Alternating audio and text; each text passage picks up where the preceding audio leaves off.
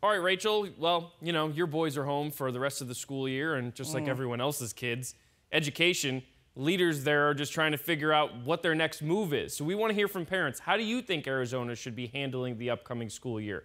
Text us your thoughts at 602-444-1212.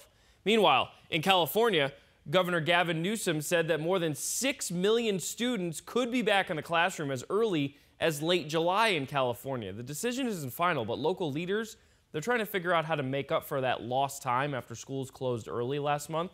And in Arizona, Governor Ducey, he's already announced the schools will remain closed for the remainder of the school year. That happened back in March. Now, what happened then is teachers moved all their lesson plans online and parents took over the in-person instruction.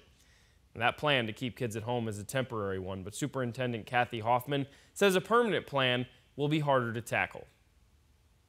Things could change very quickly.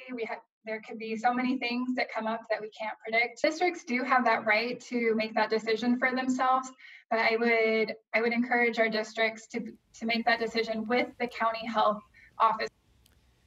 All right, so how do you think Arizona schools should handle this situation? Tara on Twitter says, we should follow the science, data, and advice of the experts. So what does that look like, though? Taco says, this is their summer, and they should enjoy it now, and as soon as everything is open, they go right back to school. So Taco seems to be in favor of going right back when everything is safe to go back, no matter when that is, Rachel. I wonder, and I want to ask from you, my son is too young to go to school. You have 2 school-age kids. What do you think should be happening here?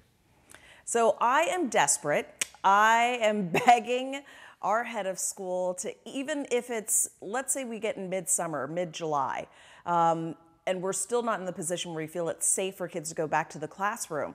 I'm pushing for online remote learning, whatever, to pick back up because I'm really concerned about the brain drain. I mean, you're talking essentially 5 months of kids not having in-school structure. So even if we can do something to bring back remote learning early, I'm good with that. But I can't go 3 months with nothing, Ryan. I'm dying here. All right, well, that's the thing. At this point, another month and a half or so, and that would be the entirety of what a normal summer would be anyway. So, and that would just really get us to, the end of June. So something probably should be done. Yes, something. Help. All right, turning topics.